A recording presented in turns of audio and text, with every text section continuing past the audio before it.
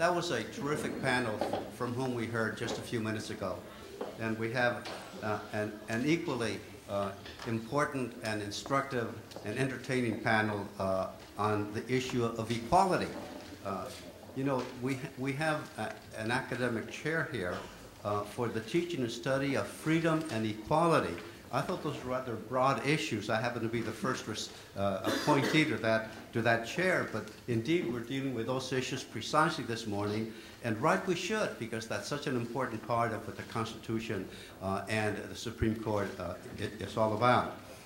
All of our panelists have a connection with the justice, as you might guess. I want to mention that connection before going on and introducing them in a little bit more detail. Professor Siegel was a clerk for the 2000 term with the Justice. He has written about the Justice in an article with a long title, Equal Protection Unmodified, Justice John Paul Stevens and the Case for the Unmediated Constitutional Protection. So obviously a long relationship. And our own Professor Amon, clerked in the 1988 term, wrote an article. John Paul Stevens, human rights judge, and indeed is now beginning to do some research on what will be called Justice and John Paul Stevens, a biography. So she's got her work cut out for her. And as you might guess, Teresa Wynne Roseborough, who will be the last to speak today, also clerked for the judge in the 1987 term. So all of the folk who are here in one way or another have had that close relationship with the justice. Professor Siegel will be the first one to speak this morning, and he will speak about the law, about the doctrinal notions behind the writings of the justice. He is presently, and has been since 2007, the associate professor at the Seattle University School of Law, which I visited not long ago. It's a wonderful school. Before that, he was in private practice. Then he was a professor at South Carolina School of Law, and he writes on matters pertaining to the Constitution, legal history, and criminal procedure. He's been a member of the American Bar Association Death Penalty Assessment Team, so again a relationship to the interest that the justices had, a member of the Young Scholars and Program Committee of the Southeastern Association of Law Schools, and he writes for the public, which I think is always good for law professors. So he wrote, for example, a popular piece entitled Nice Disguise, Alioto's Frightening Geniality. So folk would be very nice personally, but look at their record. That's just my own editorial comment. Then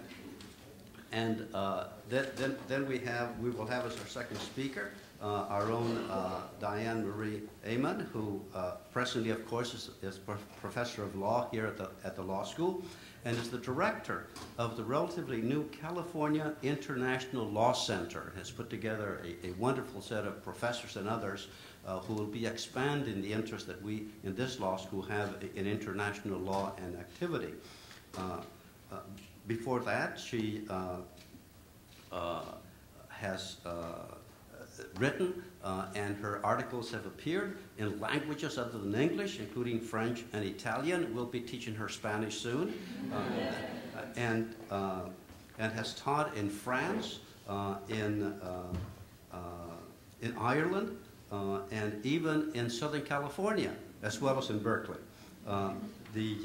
She has been, of course, the faculty advisor for this symposium, and I must say has done a wonderful job, as have the students and the folk they've gotten here.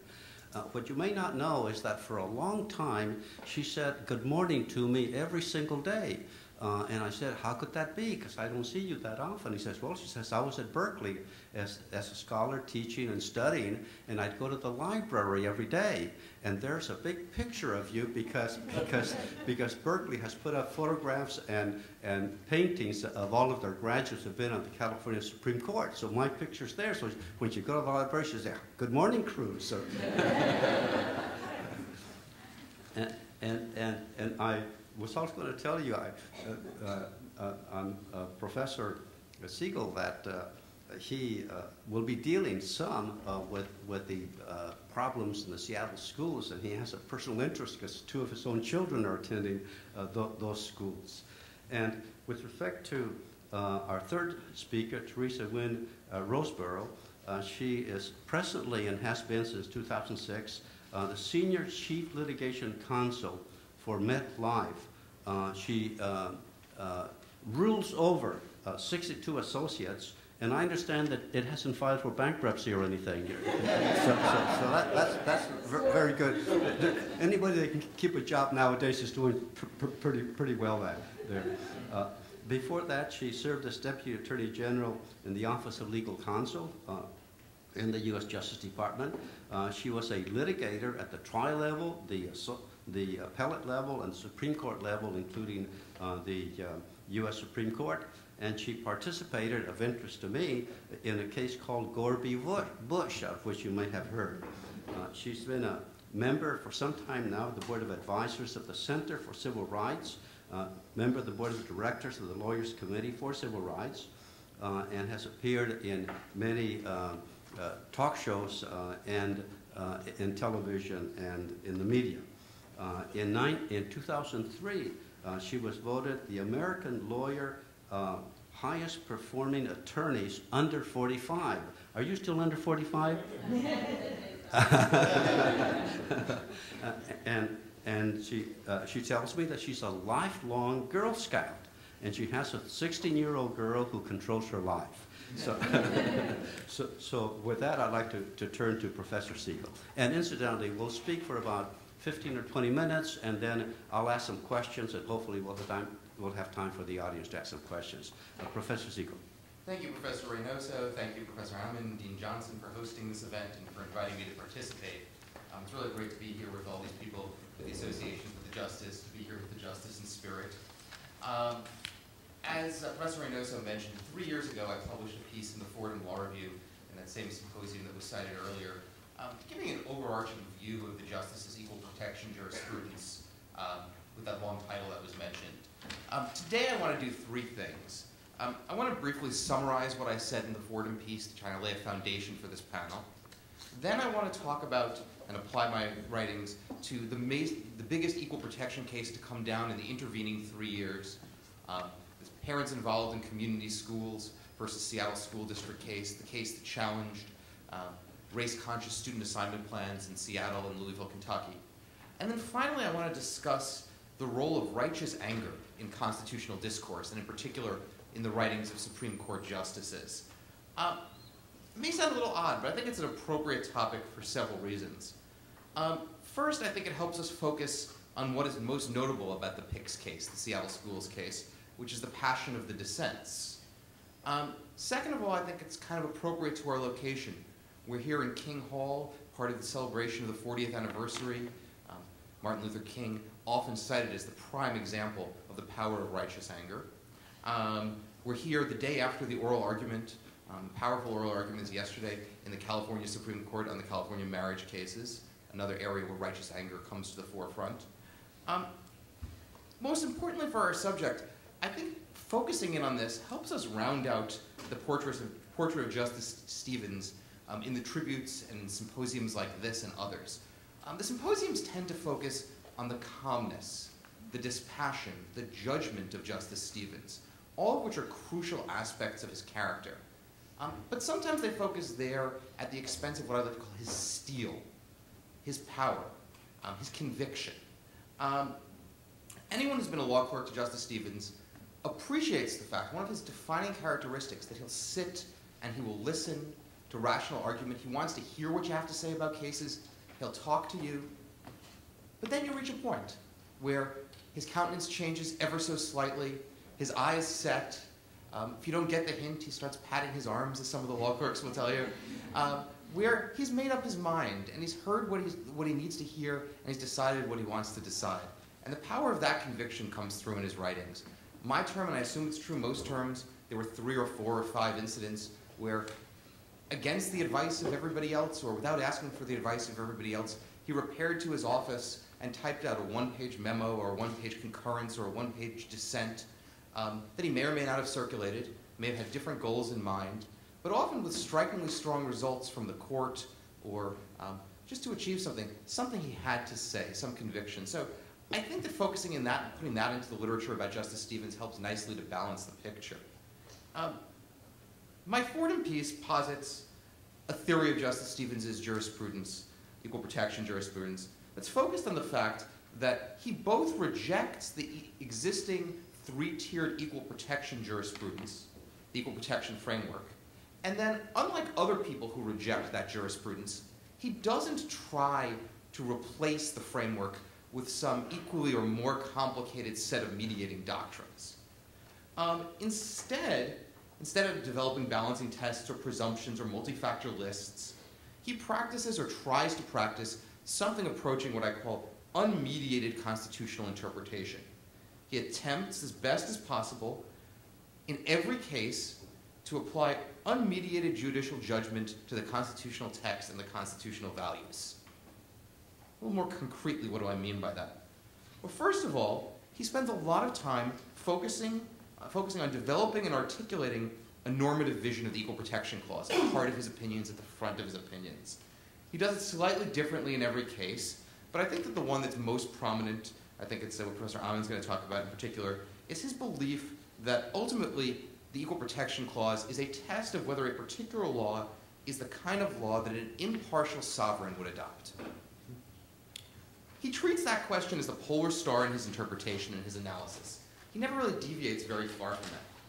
In answering each question, he gives us detailed and case-specific inquiry into whether that standard is met, a comprehensive lawyerly examination of plausible rationales for the statute, and then when he goes beyond the statute's text, he uses real evidentiary eclecticism. Depending on the case, he might look at the drafting history, the history of regulations of this type, the social history of the burdened group, the consequences of the law, all of those things. He's got a commitment to resolve each case based on a holistic assessment of whether the government has acted as would an impartial sovereign.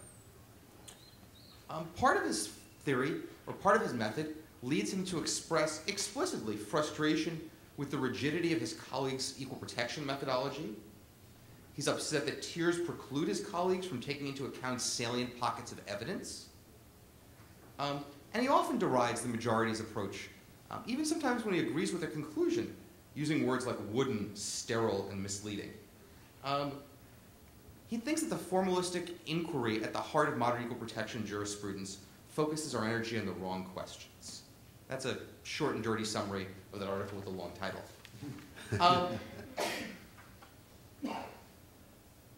In the Seattle and Louisville schools case, my thesis is that Justice Stevens' methodology allows him to see something that was obscured to a lot of people. And this is a controversial statement. It allows him to see that this was an easy case. And his brief dissent explains why. Why do I say this is an easy case? I mean, lots of people who ultimately agree with me that the decision was wrong, who are more accomplished than I am, in very sophisticated works have talked about how hard this case was. I want to take Justice Stevens' lead and step back a bit from the doctrinal categories and ask simply, what happened here in Seattle and to a lesser extent in Louisville? My focus is on Seattle because I'm there, know more about what happened, know more about the details. Let's talk about the history, and a lot of this history is in Justice Breyer's tour de force dissent. In Seattle, African Americans primarily have lived historically in the central part of the city. Even there, they lived in a patchwork of white and black micro-neighborhoods, you could call them. The residential segregation in Seattle historically is a result of the same combination of public and private actions and public and private factors that created residential segregation in most major northern cities. Back in the middle of this century and before, the Seattle School District took any number of actions to ensure minimal integration of their schools.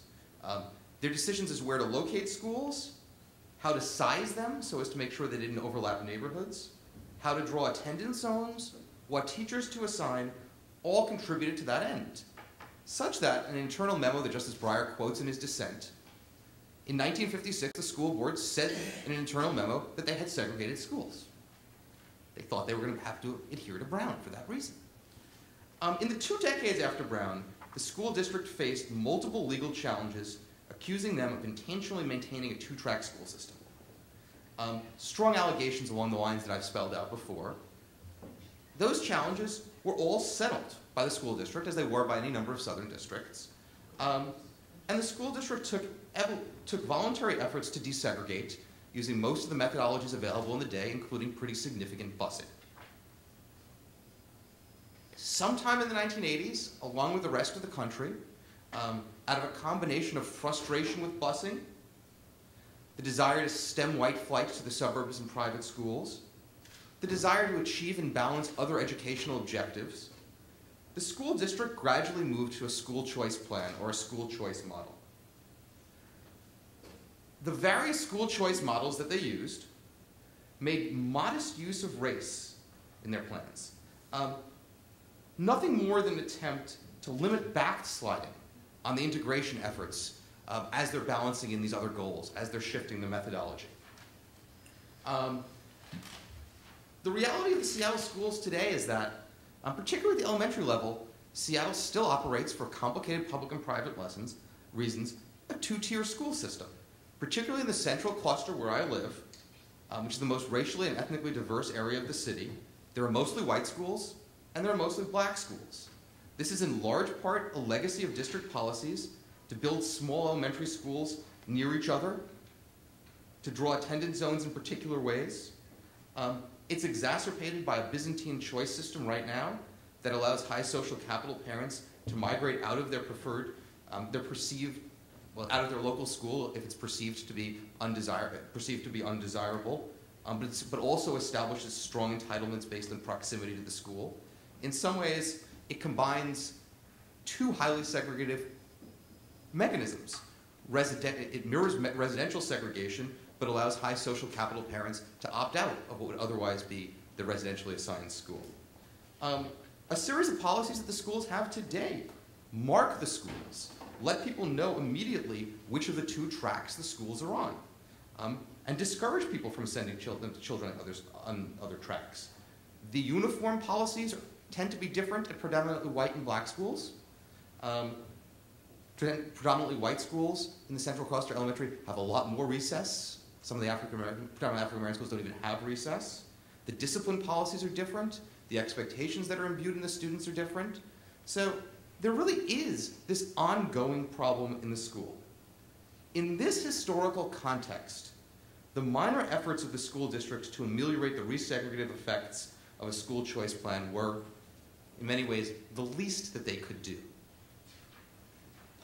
The quirk of the litigation posture of this case was that it was no one's interest to tell this story. The Seattle School District, who was trying to defend the constitutionality of their own efforts, in no way wanted to drag their own history before the court and to trash their predecessors in terms of the segregative efforts, and certainly the plaintiffs had no interest in that because they didn't want to establish that the schools may have been historically segregated. To the dissenters' credit, all 4 of the dissenters in this case figured out this history, understood the deeper context, and Justice Breyer's tour de force dissent was in many ways an attempt to go back to the record in Seattle and to do a similar thing in Louisville and to explain the true context of this case. To return to Justice Stevens after this digression into Seattle, the contrast between his dissent and Justice Breyer's is interesting. Though they agree on the history, and they ultimately agree on most of the law, the case is easier for Justice Stevens. He can do in 4 or 5 pages what it takes Justice Breyer, 70 or 80 to do. Because his methodology allows him to go right to the evidence, to go right to what's at stake, whereas the others have to fit it in, to struggle to figure out how it fits into the pre-existing framework, to pre-existing categories of de jure and de facto, to pre-existing questions of strict scrutiny versus not strict scrutiny. There's an elegant simplicity to Justice Stevens' dissent. What his dissent says is, this is an easy case. An impartial sovereign is acting in a responsible way to deal with complicated problems and ameliorate an ongoing historical wrong in which it was complicit. We should not only allow it, but we should applaud it. He says that the only excuse for treating this as anything other than an easy case is, and he uses the same words that I talked about in the Fordham article, the wooden formalism of modern equal protection analysis that allows the court to refuse to acknowledge the obvious, to refuse to acknowledge important pockets of evidence, and requires them to rigidly adhere to doctrinal categories even when they push to questions that are antithetical to the text and the values of the Equal Protection Clause. I think it's a powerful piece of evidence for the wisdom, the common sense, as someone said, of Justice Stevens' methodologies. So what do you do with that if you're Justice Stevens, or even if you're Justice Breyer in this case, who ultimately ends up in the same place? What's their reaction? What's their emotion in this case? How did they behave? I like to characterize their dissents in this case as being different than many other cases because they express what I call a righteous anger. How do you define that? Well, I think it's a reaction. What are the requisites of righteous anger? Well, righteous anger is a belief that in a crucially important case, the court got things really wrong for reasons that are related to some deeper flaw in their values, their ideology, or their jurisprudence, and they should have known better. Those are kind of the intellectual requisites, but there's something more to that. Those are necessary, but they're not sufficient. There's also a subjective element, a genuine feeling of actual provocation or anger that characterizes cases of righteous anger, and I think you can see that in the justice's opinion, in the justice's dissents. But it's interesting how it expresses itself. And when justices feel that way, they have this kind of righteous anger, or other constitutional thinkers have this kind of righteous anger, how do they proceed? How should they proceed? Well, there's a fundamental choice at the beginning. Do you harness or suppress this indignation, right? You can understand why sometimes it's important, but you can also understand why it pushes against traditional notions of the judicial role. Well, I think increasingly, and we can attribute it to changing culture on the Supreme Court, we can attribute it to increasing attention to hot-button cultural issues, something about the confirmation process. You can lay blame at the Reagan Justice Department if you want, or at Justice Scalia. But increasingly, justices on both sides have tried to harness their righteous indignation or their righteous anger in constitutional cases with a variety of goals: to keep the issues alive within the court, to draw the attention of the general public to cases, to draw Congress's attention if it's a statutory case, to draw the attention of later courts, and largely, I think, to appeal to the court of history, right? To say we knew that this was wrong. We knew that this was putting us on the wrong course. But then that leads to the question, how do you express that righteous anger? How is a responsible common law judge, someone who really believes in the role, believes in the decorum of the court, to express that? You can follow the path of Justice Scalia, right?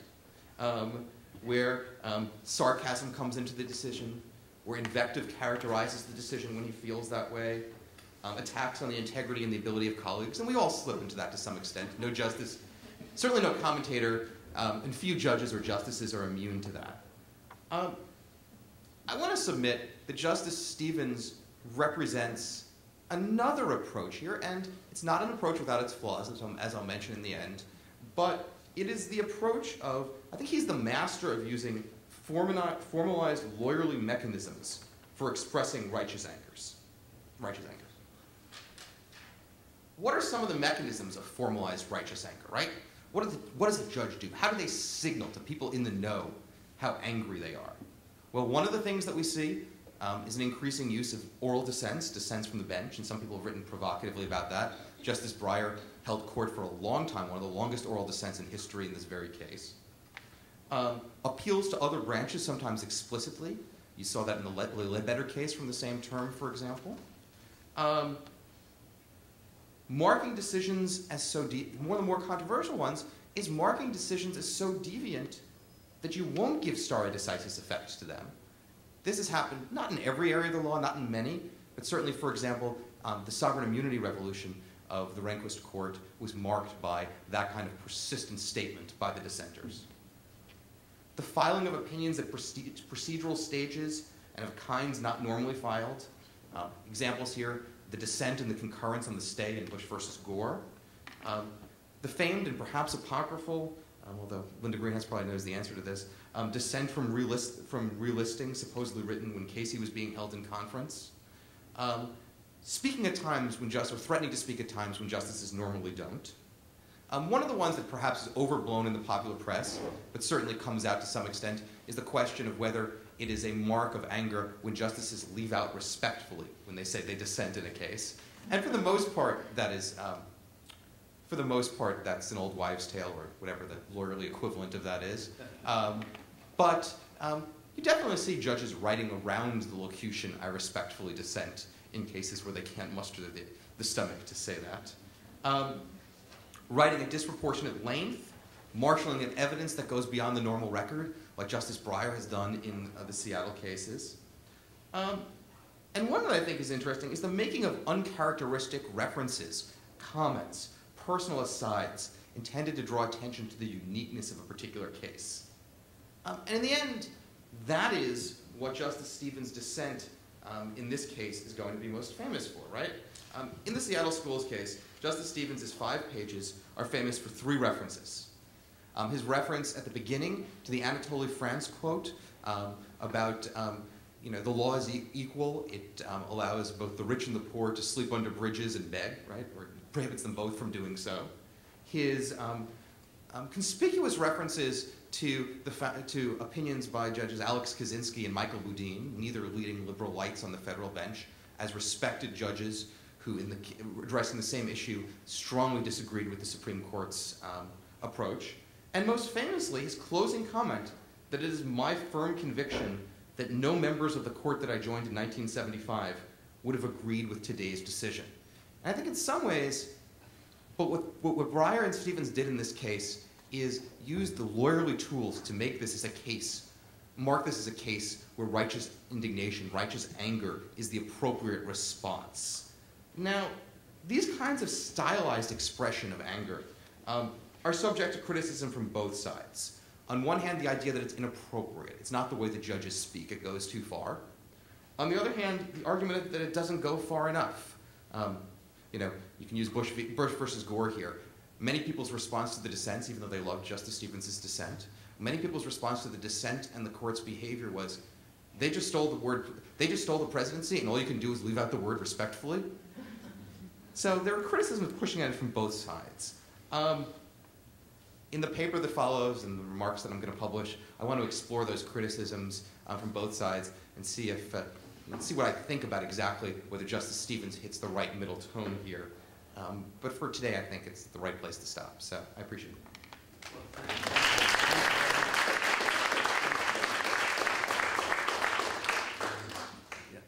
Professor Amon will tell us a little bit something about the justice's life, because it seems to me that where the person comes from really influences how they look at the issues of liberty and justice.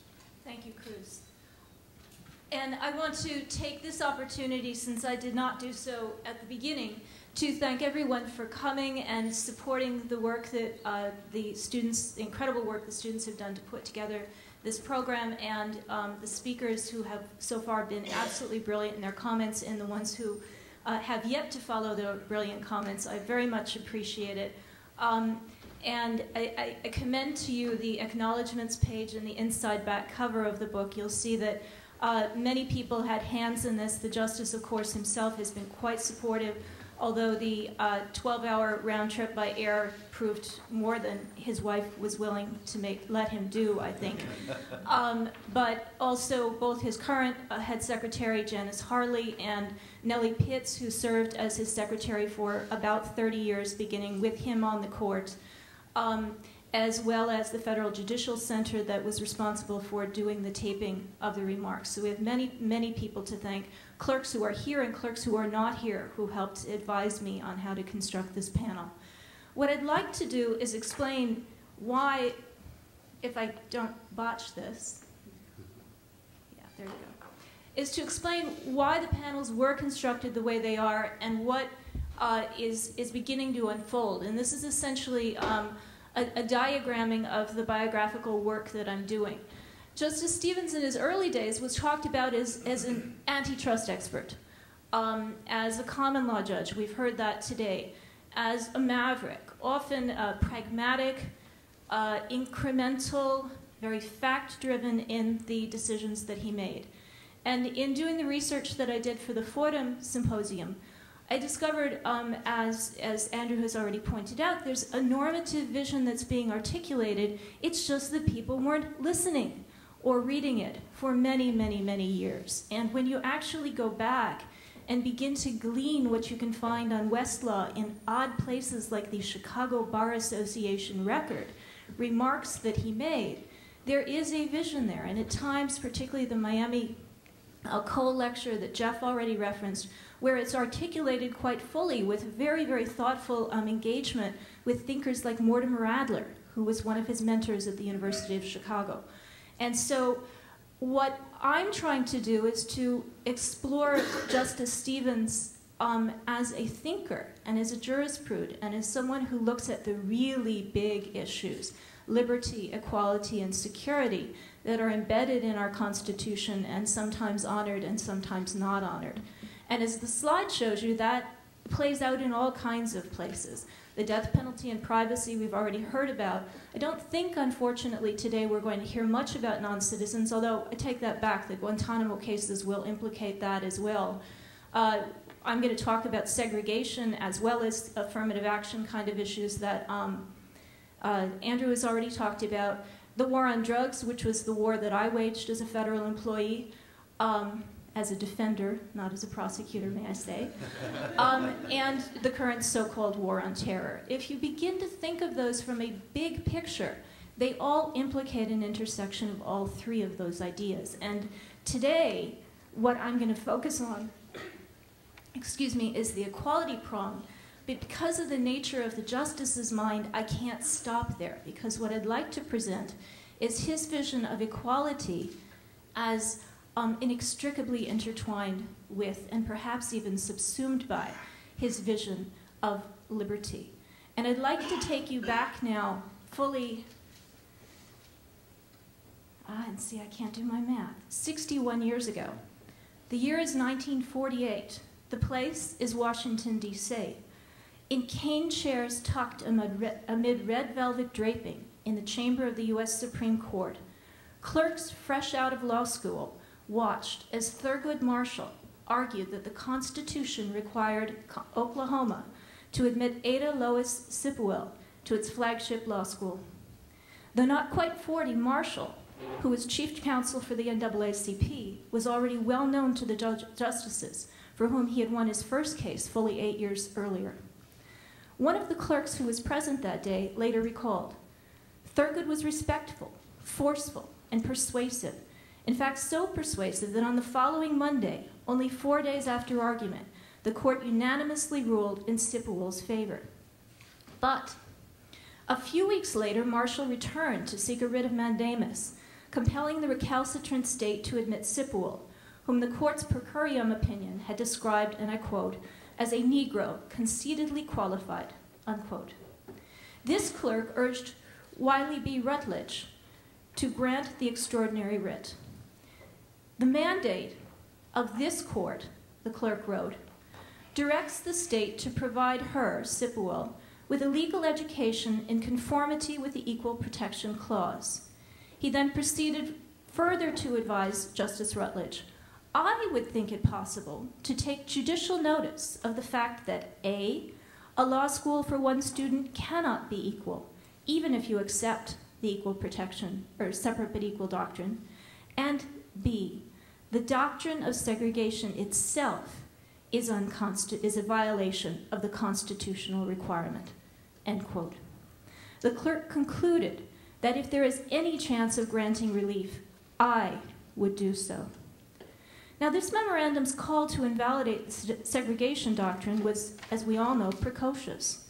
Its suggestion that judicial notice could undo precedent established half-century earlier in Plessy is nothing short of astounding. The author of the memorandum later demurred. Well, that was the common view of all the law clerks. Now, that may well be true. I have spoken with Judge Lewis Pollack, who succeeded this particular clerk as a clerk for Justice Rutledge. And Judge Pollack told me that in an interview when he clerked for Rutledge the following term, most of his peers did seem to be in favor of the courts inching towards school desegregation.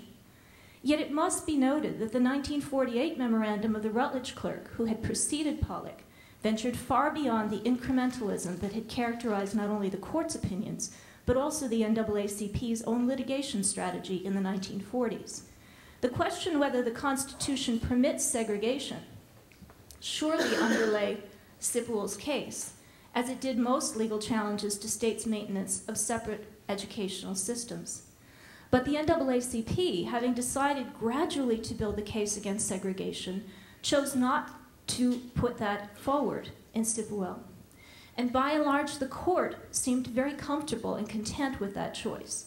Indeed, my study of what of the justices' papers I have been able to look at in the case so far revealed an internal memorandum by Justice Felix Frankfurter, where he urged his colleagues not to resolve Sipwell's mandamus petition in a manner that, quote, might again invite discussion about the issue which Thurgood Marshall skillfully did not explicitly accept or reject, namely, is segregation constitutionally valid, unquote.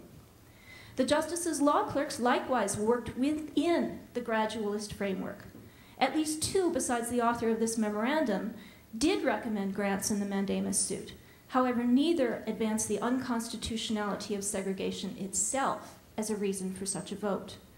And though Justice Rutledge did cast a lone vote to grant, he argued only the narrow claim that state judges had not followed the court's mandate in Sipwell and made no mention of segregation itself. It would be another 6 years, of course, before the court held segregation unconstitutional in Brown versus Board of Ed. And as late as the 1952 hearing in that litigation, another clerk had objected even to the prospect of such a decree. And I quote here, "To the argument made by Thurgood Marshall that a majority may not deprive a minority of its constitutional right," the clerk, William H. Rehnquist, wrote in a memorandum that drew much attention when he became a justice decades later, "the answer must be that while this is sound in theory, in the long run, it is the majority who will determine what the constitutional rights of the minority are," unquote. In tone and content, the two clerks' memoranda could not have diverged more. Let's fast forward now to 2007. Striking as unconstitutionally discriminatory two plans to prevent resegregation of public schools, a court majority hearkened to a landmark ruling with these words: before Brown, school children were told where they could and could not go to school based on the color of their skin. Now it was Justice John Paul Stevens who dissented. By failing to note that it was only black school children who were so ordered, he wrote, the majority in Seattle schools rewrites the history of one of this court's most important decisions. And then he has the coda of righteous anger that Andrew has already quoted, going so far to declare that no member of the court I joined in 1975, including, of course, Rehnquist, would have agreed with today's decision. At this juncture, it probably comes as no surprise that the justice who found the majority's 2007 decision invoking Brown and I quote him, cruel irony, unquote, had been the author 6 decades earlier of the clerk's memorandum in Sipwell. However, Stevens' authorship of the memorandum favoring desegregation does in fact come as a surprise because of the vehemence with which Justice Stevens opposed affirmative action programs early in his tenure in the court. Particularly memorable is the Fullilove case, in which the court sustained a 10% minority set-aside program benefiting, in the words of the statute, Negroes, Spanish-speaking Orientals, Indians, Eskimos, and Aleuts. In a solo dissent, Stevens invoked our commitment to the proposition that the sovereign has a fundamental duty to govern impartially, a concept of equal justice under law that is served by the Fifth Amendment's guarantee of due process as well as by the Equal Protection Clause of the 14th Amendment. He wrote that the concept requires that any race-based classification be clearly identified and unquestionably legitimate. And then he questioned the legitimacy of Congress's attempt to identify qualifying racial characteristics. And then, most amazingly, in a footnote, he said, and I quote, "If the national government is to make a serious effort to define racial classes by criteria that can be administered objectively, it must study precedents such as the first regulation to the Reichscitizenship Law of November 14th, 1935, unquote. A reference that goes on to quote that statute in English translation in large part, a reference to Nazi statutes that had defined by references to blood and race reminiscent of America's Jim Crow laws, who in Germany was a Jew. So here's the question. How is one to square Justice Stevens' opinion in Fullalove, his likening of Congress's plan to make amends for past discrimination, with the Bundestag's move toward the worst kind of state-sponsored discrimination? How can we square that comparison with either his 1948 call for an end to segregation itself, or his 2007 claim that reliance on racial classifications to maintain school diversity best honors the desegregation legacy of Brown? Put more simply, the question is this, and we've heard the question in various iterations already today. Have Justice Stevens' views on race and the law changed? Now here I have a direct quote from Justice Stevens on these kinds of issues from an ABC interview he did a year or two ago. He's asked, I believe, by Jan Greenberg, how would you describe yourself? Quote, as a moderate conservative, and he chuckles. I don't really think I've changed. I think there have been a lot of changes in the court.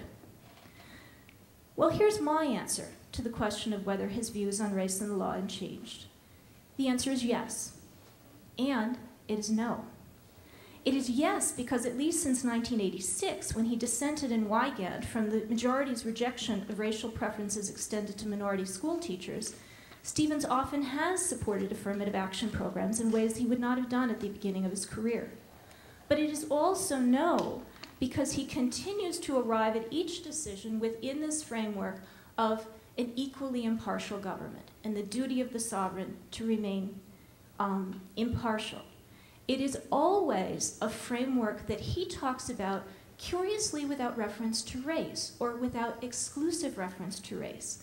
So that in the 1986 lecture where he talks at length about this, quoting Adler, he gives two examples of situations where a person's liberty and interest in not being treated less favorably than the average member of society unless there is an acceptable justification for such treatment. He gives two examples of when that's violated. The first is not a racial reference at all. It is when, quote, a person is branded as a felon without proper hearing. And only after stating that issue, then he says, and also when he is treated less favorably than the majority of his peers, simply because his skin is not of the same color as theirs. Both situations, in his view, and it's a view that he has maintained in different ways throughout his jurisprudential career, are arbitrary deprivations of liberty in violation of the Due Process Clause, and that is the problem. So how are we going to try to square these different issues? Basically, what we're looking at is essentially a jurisprudential duty. You go from Sipowell to Fullalove to Wygant and to the Seattle schools. Although this may be an illustrative document for our purposes, I don't mean by any means to try to overdetermine the 88-year life of a person. To the extent that he has changed, that his views have altered and adjusted, we should celebrate that. I would be much more frightened if we were saying the man became a federal judge in 1970 and has said the same thing ever since. And I don't think we can even link biographically in a determinative way to say, oh, this event obviously explains that. But what I'm going to try to do is give you a quick run-through of some biography that may get you thinking without me defining what may be some of the answers to this puzzle. You may have heard of the Conrad Hilton. I heard of it because I grew up in Chicago and I remember watching the demonstrations on television that occurred during the 1968 Democratic Convention. What you may not know is it was the Stevens Hotel when it opened, and it opened in 1927, and the family was the family of Justice Stevens. His grandfather and his father built the hotel using money from an insurance company that they had made quite a bit of money on, and they opened it. And at the time that it was open, it is, according to this, I think this is a beer mat or something that I found, the world's greatest hotel. It was also the world's largest hotel. At the time that it was open, it had a playroom, which we can see. An entire floor was devoted to a playroom for children with playground equipment. There was, I think they called it a Chinese tea room. There was a barber shop, a miniature golf course on the roof until they realized that Chicago is not called the Windy City for nothing, and that miniature golf could not be played on the roof.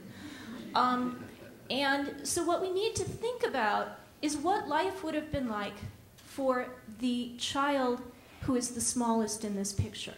Stevens had just turned 7 years old within weeks before the opening night, which is pictured here. And you see his parents on the left, his grandparents as well, looking like they're ready to go into the ballroom of the Queen Mary, and he and his 4 brothers.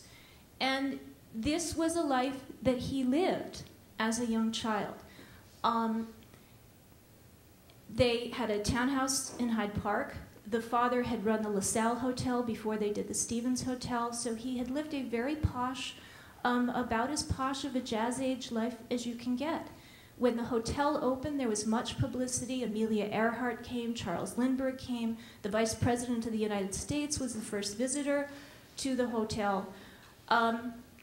And throughout his young life, he had the benefit of his father's connections, abilities to really live as an elite in Chicago. But the story is not a happy story in the end, because when the stock market crashed in 1929, so did the Stevens family fortunes in ways that are incredibly poignant. Not just that they lost all their money, not just that they lost their hotel, but the father and the grandfather were indicted for fraud. They became the, if you will, Enron issue of the day, in part because some of the real robber barons of the stock market crash, like Samuel Insull, had fled the country. And the Stevenses stayed, and they were the only ones left to be put on trial. And so what happened was, for probably a period of 2 to 3 years, when Stevens is maybe 10 to 12 years old, the front page of the Tribune and the back page, which was the graphics page, were at least once a week more stories about the Stevens family in different ways. As I said, it was only, excuse me, the indictment actually was the father, the uncle, and the grandfather.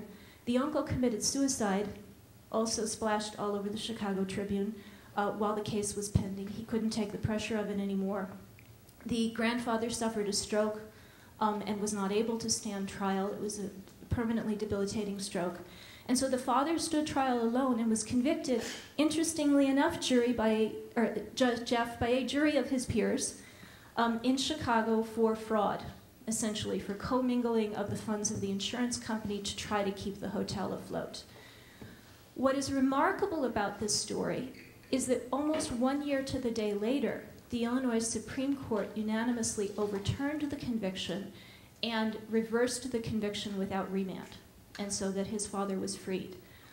Of course, he never went back to owning the hotel. He actually ran a concession at the Century of Progress World's Fair, and Justice Stevens' first job was selling Banbury tarts at the English Village at the World's Fair, and it is there that he learned to love Shakespeare, because he would sneak into the Shakespeare tent and watch the plays when he was supposed to be working. And so this is the family story, that they were really at the top of Chicago society and fell very, very far. They continued to have some good life, shall I say. And we all know that Justice Stevens is an inveterate Cubs fan, and you may know that he actually was present at the World Series game where Babe Ruth pointed to the stands and said where he was going to hit the ball as a home run to defeat the Cubs, and he did. And Stevens said that he actually saw that because it's somewhat unsure if Ruth did that, but the justice is sure that he did. Years later, Justice Stevens got to throw out the first pitch, and with characteristic behavior, he practiced in a park in Washington with his daughter because he was quite adamant that if he was going to do it, that ball was going over the plate, or he was not going up there. What happens after this? Well, he becomes a student. He was a graduate student in English when World War II hit. And he was recruited by a dean who was working for a forerunner of the CIA to become a codebreaker. And he actually enlisted, as Ken knows, Ken has written about this in his book, he enlisted and did his physical within hours before Pearl Harbor.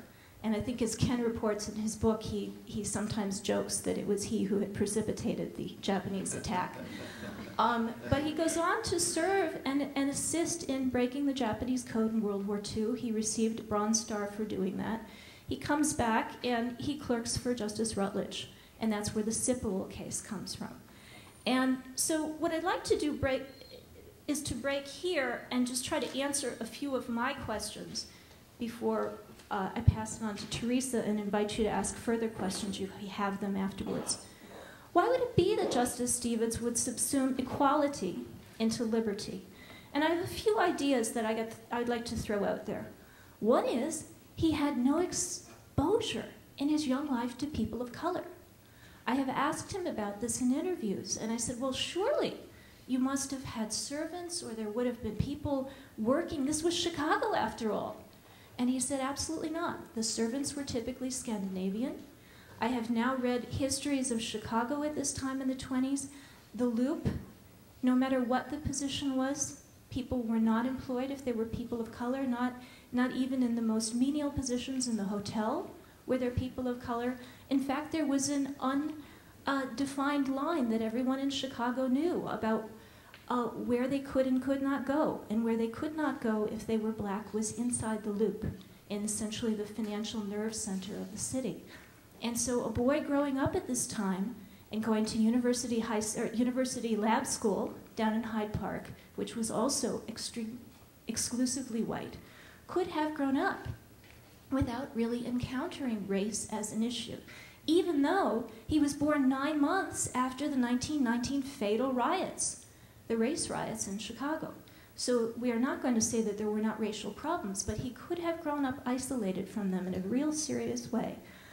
And I think that's a remarkable change for us to talk about, not only in his view, but in the world, because of course we know Malia and Sasha Obama were probably the most famous recent students of the university lab school that Justice Stevens went to. So things have changed in a way that we forget sometimes. There is a kind of discrimination that he was exposed to, however, and very familiar with, and that was very much in the air among white, shall I say, Protestant elites in the late 1940s, and that's the discrimination against Jews in the profession. Gentleman's Agreement, the movie that challenges this in a popular culture way, came out in 1947, the same year that he began clerking for Justice Rutledge. His mentors were people like Mortimer Adler and Nathaniel Nathanson, who was a very, very important mentor of his first con law professor at Northwestern. He had just fought a war to stop the worst kind of discrimination against the Jews. And so I don't think it's surprising to see that in cases like Fullilove and in other references that we can find, he often talks about what we today think of as a racial discrimination problem through the lens of his very clear understanding of treatment toward Jews at the time that he was forming his own professional identity. In fact, one of his named partners was, I think there was a Catholic, a Jew, and a Protestant, and that was quite unusual at the time they formed their firm. And I have quoted in my other article a note that he wrote to Justice Rutledge explaining that he had decided to go to Jenner and Block as his first firm in Chicago because, quote, unlike most of the other successful outlets, they have Jews in the partnership. And so this was something that mattered to him, and it's not at all surprising that a kind of segregation that he understood became the lens for him to think about in ways that may be different from sort of the current about discrimination. The second one is one that Andrew's talked about. I think that he recognizes that the more specific guarantee, i.e. equal protection, is not necessarily the more protective guarantee, any more than a framework of levels of scrutiny will protect the discriminated individual more than would a very hard look by a very good judge. And there is a reference that I would like to bring us back to, in part because my students in con law and I have been studying it this week. It's the Japanese internment cases. You learn about justices from the cases they keep citing. Justice Stevens cites Hirabayashi an awful lot. He worked for the justice who is most famous for his dissent in Yamashita, in which Justice Rutledge essentially breaks from his previous sustaining of the government's treatment of people of Japanese ancestry or Japanese identity in Korematsu and Hirabayashi, and gives an impassioned dissent in the Yamashita case against the capital conviction of that person. And so the citation of Hirabayashi, which, if you recall, was one of the very first invocations of equal protection, but it was done not through the 14th Amendment Equal Protection Clause, but the 5th Amendment Due Process Clause, is a case that he looks to. And it's surely a case, as was Korematsu, where we see the court mouthing the words of equal protection and then denying them to the individual. And then the last thing I'd like to leave you with is his own personal experience. His first encounter as a very young child with the government that was supposed to be impartial was to have his father thrown in jail, to be arrested and pulled out of the family household, and splashed over the television, or not the television, of course, but the newspapers, and the radio, and to have, you know, his entire family crumble as well as the family fortune crumble, and to have another incident that he has recently talked about, and so I feel that I can talk about, which is that the family was the victim of a crime, because the Tribune wrote so much about their family fortune that some thugs thought, they've got millions in the basement, let's go get it. And so a group of men dressed up as Chicago police officers and federal agents and came to the door with machine guns when the family was home in the evening, and they lined them all up against the wall. And at first, the boys thought this was a bit of a game, and the only thing they could find close to money was Justice Stevens' strongbox. And they actually made him undo the combination so that they could make sure that there wasn't money in the strongbox. And at one point, he has retold me this, and he was reliving the incident. They became scared and became aware that it was no longer a game. It was diffused because a neighbor came over and said sort of through the window to his father, "Ernest, what's all the commotion over there?" And his father had the presence of mind at the time that these robbers were getting quite desperate because there was nothing to steal and they had Tommy guns. His father had the presence of mind to say, "Oh, this is Officer so-and-so. You're just leaving now, aren't you, officer? Thanks for coming by and making sure everything's okay." And the robbers took it as their exit strategy. But here you have an incident where in the context of his parents going through this family tragedy of the indictment and the pending trial, of having a very real failure to protect by the government. And so that all of that happened to him when he was supposed to be a child of privilege and not suffering the burdens of color.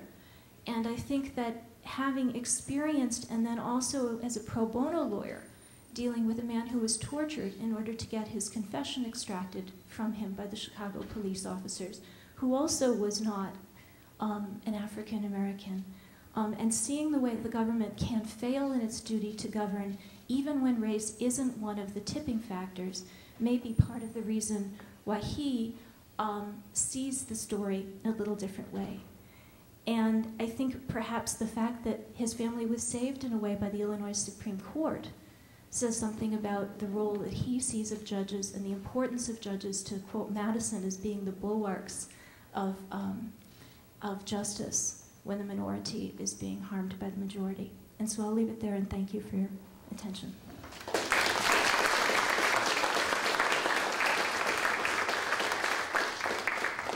Ms. Roseborough is going to, we've heard about the background which obviously influences justice. We've heard about his writings. And now we're going to hear about litigation. How do you put that into effect? Thank you, everybody. Don't be alarmed. Don't let the presence of one of Snoopy's lawyers concern you. I'm here to express my own views, not, unfortunately, for your sakes, those of Snoopy.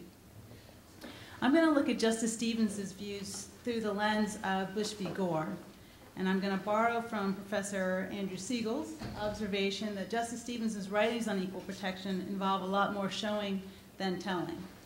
So I'll use a little show and tell with the voting machines that were at work in Bush v. Gore to highlight the wisdom of Justice Stevens' restraint in declining to find an equal protection violation in the statewide recount ordered by the Florida Supreme Court. I want to first note, though, how proud I am to be here for this event. As a distinct beneficiary of the civil rights movement in this country, I'm honored to be a part of the celebration of the 40th anniversary of the dedication of King Hall, and at least by implication also a celebration of the life of Dr. Martin Luther King. There's no doubt in my mind that Dr. King will be very proud of this institution that you have named for him, and proud of the bold and committed acts that have been done from these halls in the interest of creating a more just society. Dr. King noted that the moral arc of the universe is long, but inclined toward justice. I'm sure he would regard King Hall as one of those dense singularities pulling the light path of that arc in the right direction. I'm also proud to be a part of a program honoring a man that I respect so much, Justice John Paul Stevens, and I especially indebted to Diane for thinking of me and inviting me to participate. My co-clerks and I referred to Justice Stevens as the boss. And while this reference was literally true, it was also our acknowledgement of his unparalleled intellect and his incredible command of the law. The title boss also for us reflected the privilege we felt to be working for someone of such incredible character. Justice Stevens is truly one of those people. I think my co-clerks and fellow clerks in the room would back me in saying that you'd be just as happy to work for were he the proprietor of a gasoline station as a justice of the United States Supreme Court. One of my great opportunities as a practicing lawyer was to argue a case before the United States Supreme Court, and it just happened to be during the time that Chief Justice Rehnquist was injured and not taking the bench, and Justice Stevens was acting as Chief Justice.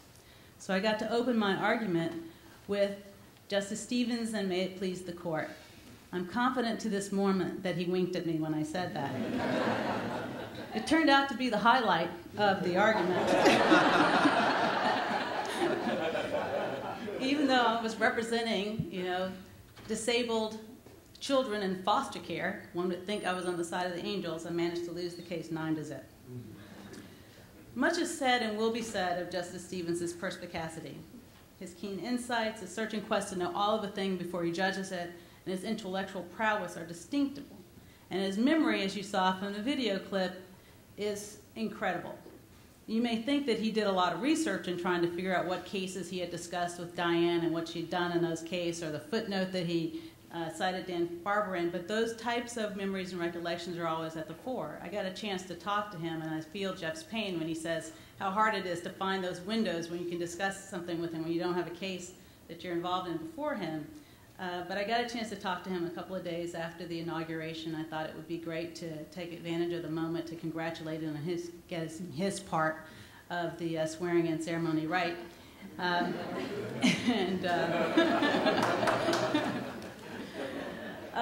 he took the moment to ask me whether I recall this case in which he contends that I persuaded him to add a rather lengthy footnote to an otherwise short and concise opinion.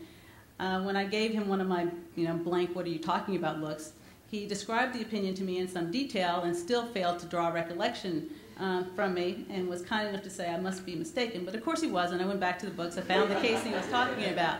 But he just has this incredibly agile mind that serves him in so many great ways.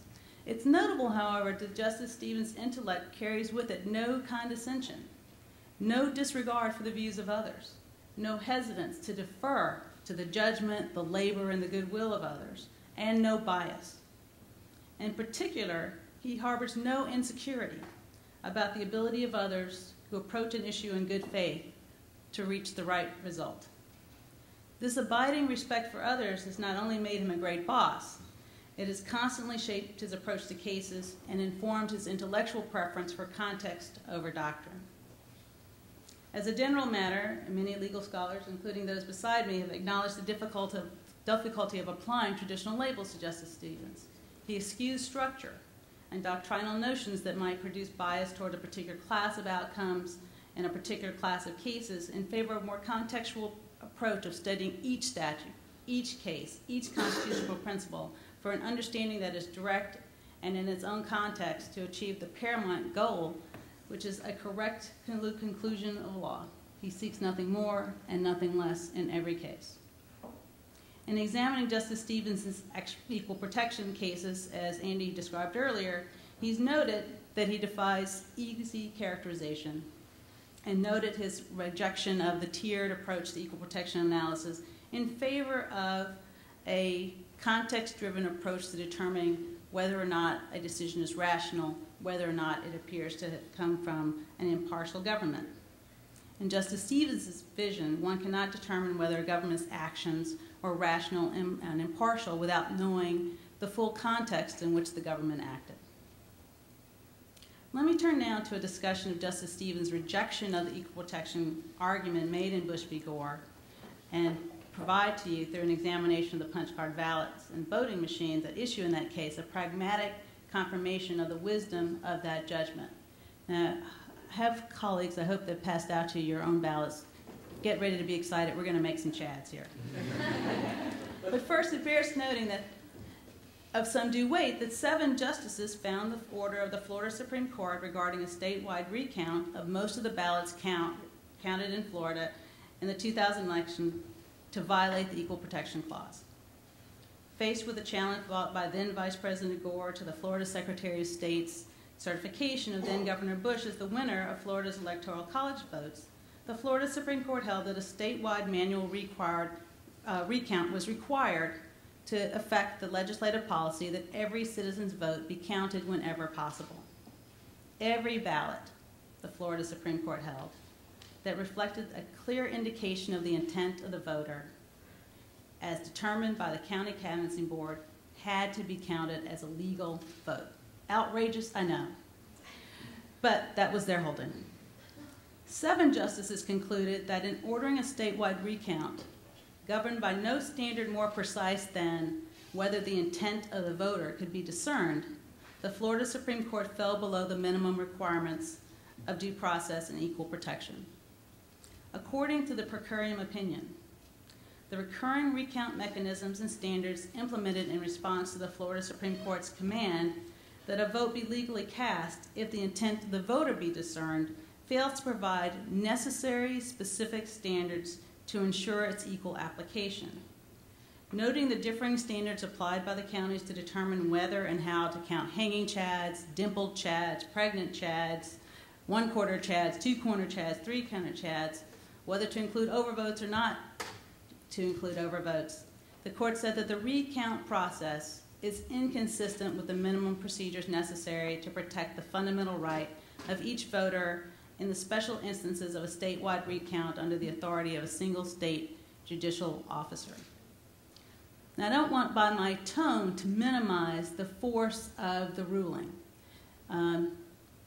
As Justice Stevens himself acknowledges in his dissent, the use of differing substandards for determining voter intent in different counties apparently using similar voting systems does raise serious constitutional concerns.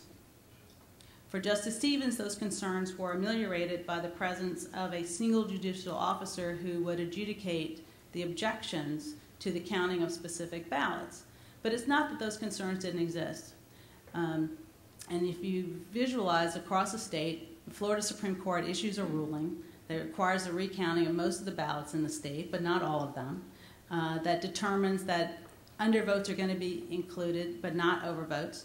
But in counties where recounts have already been included, that included overvotes, that those votes need not be recounted, and the full tally of those counties can be included, and which gives no guidance to the county officials trying to effectuate the policies, the pronouncements of the Florida Supreme Court, other than see what you can figure out about the intent of the voter from the ballots you have before you, after you already know how much those counties have struggled with that very determination, does raise serious concerns. But I think Justice Stevens was comforted not only by the fact that there was a single person, a single judicial officer who was going to act for the whole state in determining whether or not to uphold objections to the counting of legal ballots, but also his reliance on and his faith in that impartial judicial officer to reach the right conclusion and to give effect to equal protection in making judgments about ballots.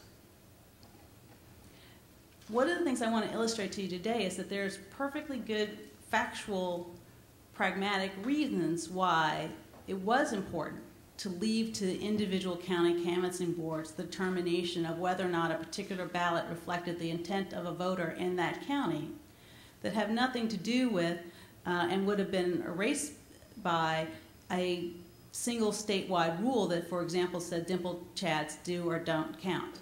And I'm going to illustrate that with the machines. But it's important to note that this is an opinion in which Justice Stevens gave vent to some of the righteous indignation that Andy referred to. And his ultimate lament in the case was that the loser in the election is perfectly clear, and it's the nation's confidence in the judge as an impartial guardian of the rule of law. And that, to him, was the most telling indictment of Bush v. Gore.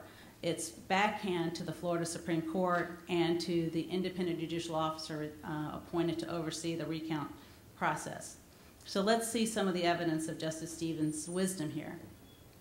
Let me begin by getting you to, hopefully every other person or so has a ballot.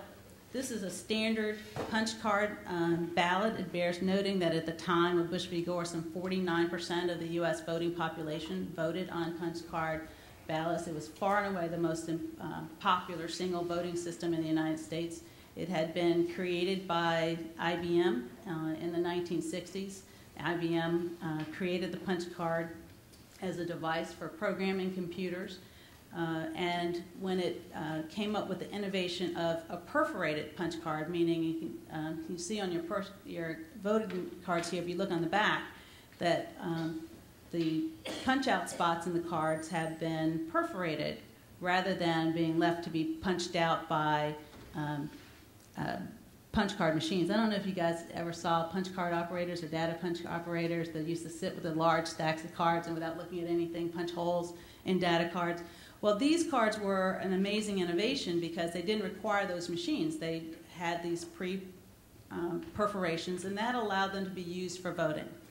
So IBM created this device called the Vote-O-Matic. But before I show you how the Vote-O-Matic worked, let me first show you how to create a Chad. I want you to take your ballot and then take your stylus, which I hope you have a paper clip nearby. Andy, I want you to do this. Andy was a clerk during Bush v. Gore, but he's never seen one of these machines. This is important. And press one of those two down.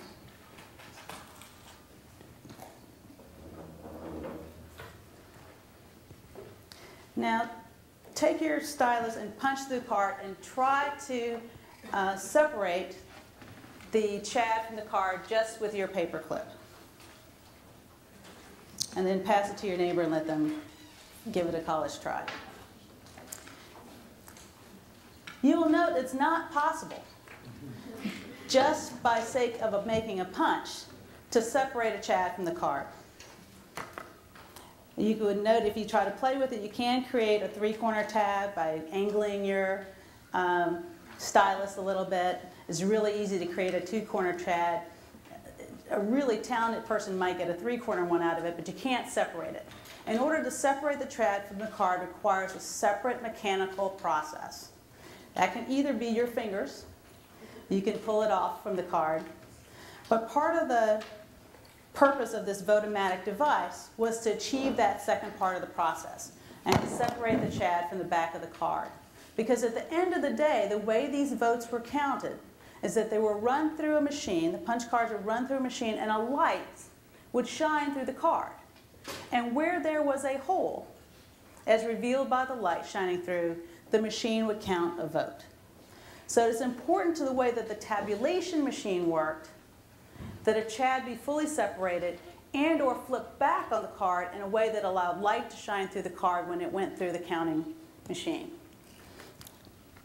Now this is machine, you know, one of my great fortunes is I'm from Atlanta, Georgia, and Fulton County. And Fulton County, God bless them, uses the vote-electronic machines from the 1960s. And so I was able to get from Fulton County, from the 2000 election, the original ballot used in Fulton County on the original vote-electronic as it had been designed by IBM. And it still says the legend here, IBM vote-electronic on here. And you see that the basic ballot is a book that fits inside here. You flip the page, and then it shows you the candidates that you can vote for, and it has an arrow, and you punch the hole next to the spot for the candidate you want to vote for. And you will notice in this ballot, as in all proper ballots, and we'll leave aside the conversation about one other famous one, that the punch is to the right of the name of the candidate you want to select. The other side of the ballot is intentionally left blank. Now this machine, in order to achieve the second part of the process of separating the Chad from the card, has a rubber T-zone underneath the ballot. There are two things you're seeing here. One is you're seeing a plastic template. The plastic template was a subsequent addition to the device that was added to keep people from being able to punch sideways through the card. The template has physical holes which were intended to make sure that people had to punch the stylus straight up and down. And once they did that, their stylus would punch a hole through the card and straight into this rubber T-zone, which would then hold the Chad. And when you remove the stylus and then pulled your card out of the machine, you would be left with holes. So the card would go in like this. It would be seated on these little points here. You go through the template, through the ballot, punch your hole, and if all went well, the rubber strips would hold your Chad, and you would come up with a perfectly detached Chad. Now, at the time of the 2000 elections, these vote-electronic machines were manufactured in Florida by no less than 5 different manufacturers. IBM's patent had expired. And each of these manufacturers did something a little different with their machines. They used slightly different materials for the T-zone. They used slightly different materials for the ABS plastic templates. They had slightly different design in their styluses. And here I have, and you can look at these over lunch, 2 machines from 2 different Florida counties. One's from Collier County, Florida, and one is from Palm Beach County, Florida. The Collier County machine, you'll note, is really clean, really nice. Looks like it's had its annual maintenance. No Chads fall out when you shake it. And what you have to do with these machines, whether it was intended by all the manufacturers to happen, is that you had to clean and oil these T-zones in every machine after every election. You had to shake out all of the Chads, and you had to store them in a clean, dry place. You can only guess how often that happened. So, and you can see this one has a hole that the Chads fall out pretty automatically from, and it also has an extra long but thin-handled stylus. Some of the counties had styluses that had even longer ends and softer tips, which were intended to make a more blunt punch and make it easier to separate a whole Chad from the card. This machine from Palm Beach County is a little bit dirtier. It was manufactured by ESL corporation, slightly different design from the one used for Collier County. But you can see if you look at the casing here, you'll see that there's rust formed over part of it, showing that the machine was exposed to mildew. If you try to punch a hole through the Collier County one, you'll find that your stylus goes in perfectly and there's perfect alignment. If you try to do that on this one, you'll find that in some areas of the ballot that works fine, but in some areas you'll encounter resistance. If you let chads build up in these machines and you try to push through, nothing would happen. You'd meet the chads. Or if the rubber and the template weren't perfectly aligned, when you tried to push through, you'd get an indention, which was a dimpled chad. Or you might push through all the way with if you had a what they call an overexpanded plastic template. Some of these plastic templates were very responsive to heat, so which you don't have in Florida, of course. But were it to get warm, sometimes these things would expand and later contract so that they shifted in their housing, and you could get a situation where you would be able to punch a hole all the way through a machine because of improper alignment. So in reality, it would be possible for Palm Beach County to say, we're seeing hundreds of dimpled chads. Those must reflect a voter trying to accomplish something. Whereas in Collier County, they might not see any dimpled chads. And if they saw one, it would be perfectly ridiculous for them to decide that this one dimpled chad ballot reflected the intent of the voter. It might be a defect, it might be someone who really tried to stop a vote or something else, but we're not seeing enough of them to think that this reflects the intent of the voter. So actually the standard that the Florida Supreme Court attempted to use of allowing each county canvassing board to judge what was happening in its own individual county to determine whether or not the intent of the voter could be discerned was actually more protective of the rights to vote and of equal protection than the uniform standard that the majority of the Supreme Court suggested would have been more consistent with equal protection. So once again, no surprise to most of us, Justice Stevens got it right.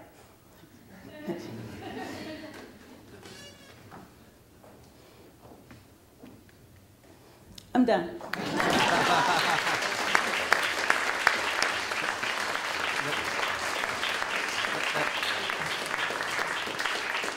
Let me just ask a question or two from each of the panelists, and I'm told we can go a little bit beyond 1:45. I'll open it up for 2 or 3 questions maybe from the audience.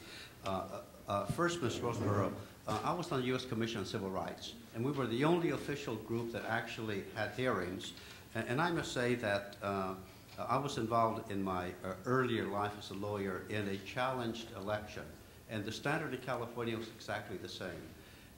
The opposing counsel and I agreed on practically every ballot in terms of the intent of the voter. So I never could quite understand, frankly, the reasoning of the Supreme Court, and I, perhaps editorially, I must say that I considered their opinion a disgrace. So what basis was there for their opinion? What theoretical basis was there for their opinion?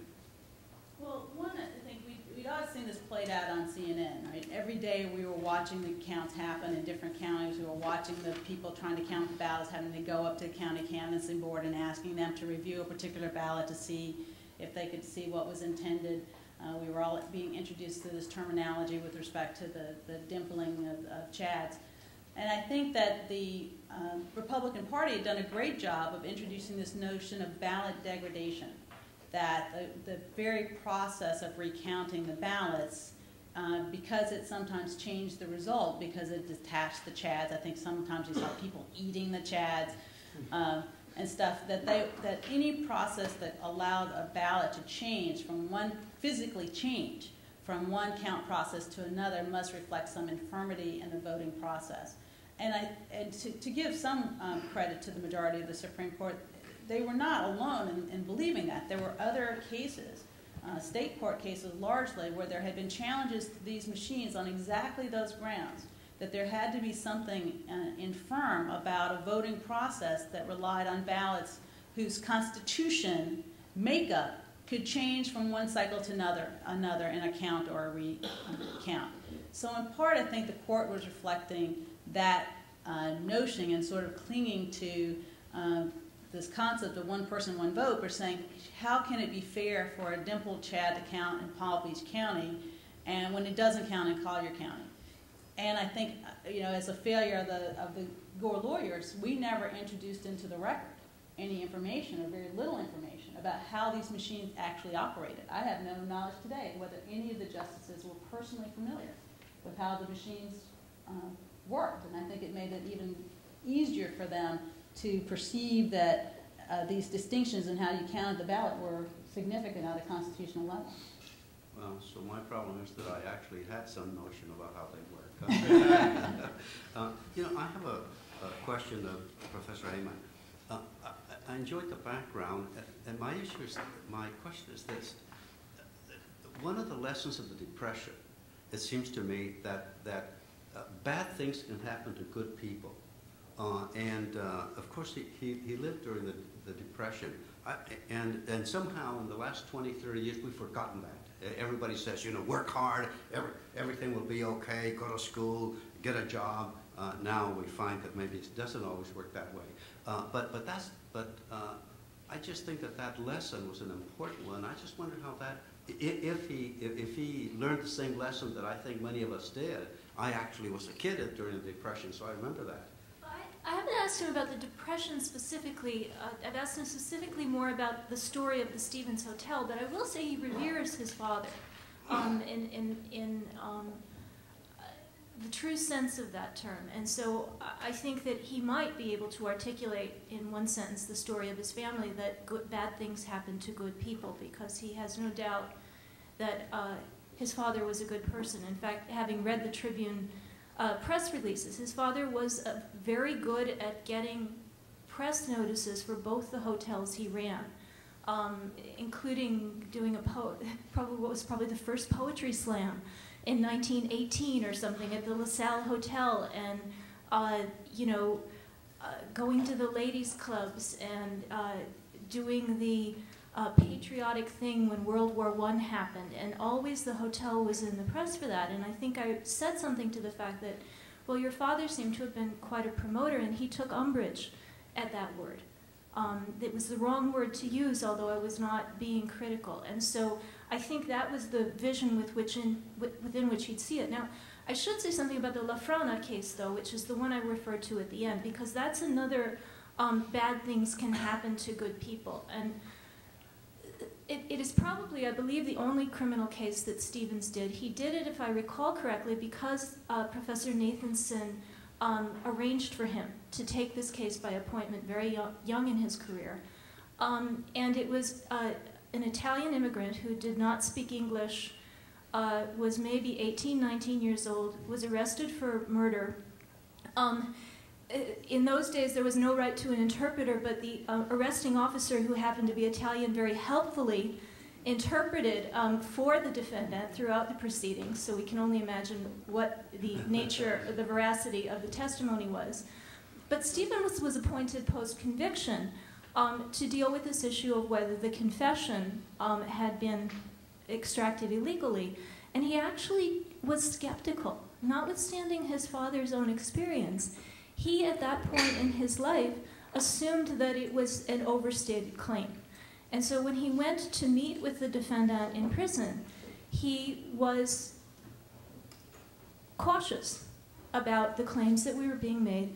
He said until the man had been hanged by his wrists. I mean, this resonates with Guantanamo, too. He actually had a client who was treated in some of the ways that people were at Guantanamo. The man had been hanged by his wrists for a prolonged period of time until he finally confessed. And Stevens said, it was when he told me that his shoulders hurt, that the joint here was what hurt, that I knew he was telling the truth. Because in my imagining of it, it would have been the wrists. But it was only at that moment that he then actually believed his client. But he's referred to that case many times in his remark, and again, a powerful personal example of the system going very, very wrong in an unconscionable manner. Yeah, good. Yeah, I just seems to me those experiences must influence how a person thinks later. And he did win the post-conviction petition. Even better. Professor Siegel, You speak with some admiration, it seems to me, of the unmediated justice. I had a case when I was on the Supreme Court having to do with equity, which has to do with fairness. And so I read opinions going back hundreds of years, sort of a fun case about how does a judge measure fairness. And the cases basically said you don't depend on your own views. It's your job as a judge to figure out what the community sense is of fairness. So I just wondered whether in unmediated justice, whether you're depending too much on your own notions of justice and liberty and freedom instead of the community, and is that a good thing? It's fair enough. I mean, to some extent, the Equal Protection Clause calls on that or creates that problem, whatever methodologies you use, because equality does not have inherent normative content. It involves different normative theories, and you need something more. But one of the persistent criticisms of unmediated constitutional interpretation, one of the assumptions of the critics, I guess, was that it involved raw judicial value selection more than other methodologies. And kind of the part of the Ford piece I didn't summarize here today, I kind of contrasted Justice Stevens's opinions against those of other justices using other methodologies for consistency with them as well as consistency among his own opinions, and in a non-empirical way or a non-quantitative way found that I think that criticism is overstated. I did, though, suggest at the end, and that's ultimately, I think my piece was only a modified endorsement of his approach. I did say that there was a disquieting consequence here, or a disquieting side to the use of unmediated interpretation, which was that unmediated interpretation at some level ultimately meant that every tough decision was a decision for the Supreme Court. Even if the judgments were good, even if the judgments ultimately were in accord with what other people might think, or people using other methodologies might think, ultimately it gave less guidance to other officials, to non-judges and to lower court judges than a system that uses mediating doctrine does. There are trade-offs against that. I mean, I think Justice Stevens ultimately achieves a more coherent and a more just set of results. But certainly in the classic rules versus standards debate form, you have to acknowledge those costs. If I could add to that, and I think it's a slide that I didn't put up, but there's obvious tension in Justice Stevens. There is only one Equal Protection Clause framework. And even his articulation of liberty, the whole system depends on having very good judges. And what the mediation does, in part, is to act as a buffer against judges that aren't very good. And we can understand why he has supreme confidence, with good reason, in his ability to be a very good judge day in and day out for something like 35 years now. But not all of his colleagues can be so described. And so I think that the difficulty, and I would say not simply the other 8, but all the way through the court systems. And so the difficulty is, if you don't have some kind of framework, are you giving far too much discretion to people who don't deserve it? The problem, of course, is, as he points out in Seattle schools and elsewhere, is that the framework is a sham at this point, and is so easily manipulable that it becomes a way for judges to perhaps look like they're doing judicial work, but instead, but not really doing justice at the end of the day through the mediated approach either. So, methodology may not be the problem. The problem is who it is we're putting on the bench. Yes, so often it appears to be a neutral decision, and yet we know that it hasn't been. Well, I confess from my own experience, I could go on for a couple of hours. So let me open up for just, we're at our time, so let's take 2 or 3 questions, and that's it, I'm sorry to say. Questions for the panel? Everybody must be hungry. I have a quick question for Diane. Oh, good. One of the things I've always been impressed with Justice Stevens is his absolute passion for the structure of government and the role of the courts, and in particular his singular respect for the role of the judiciary and his importance to him of keeping the judiciary distinct from the other branches of government, even to the point of avoiding sort of what might be considered routine ceremonial engagements. And where does that passion for government and its structure fit into the liberty, equality, security paradigm that you charted? Well, as I suggested, I think the fact that he had such a personal relationship to the Illinois Supreme Court so early is important, although as Ken Manister knows, he had another relationship to the Illinois Supreme Court later that was not good. He was the chief investigator for a scandal when judges essentially were selling their votes on the Illinois Supreme Court. But I will point to one of our colleagues who is not here today is Cliff Sloan, who is now a lawyer in Washington. He was the head of the Slate Empire for a while. He has just published a book called The Great Decision on Marbury versus Madison, along with another author.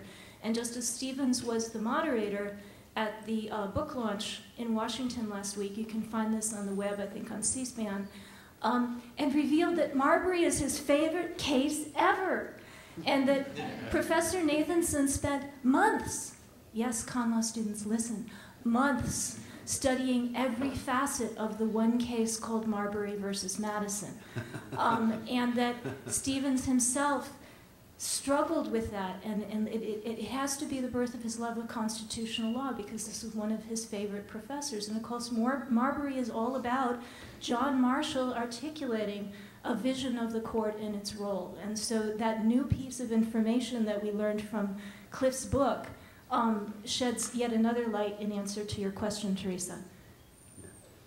Good question. I must say that it seems to me that when we're talking about unmediated justice, we're talking about being practical about whether at the end of the day you have justice. And I frankly see so many opinions where there's an appearance of justice, but we know that at the end of the day there is no justice. So I feel great admiration for a justice who looks at the end of the day in terms of whether we really have liberty and justice and fairness for everybody.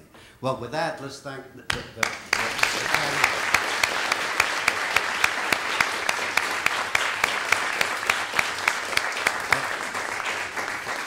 Thank you all for coming. We'll see you this afternoon. Just a quick announcement too.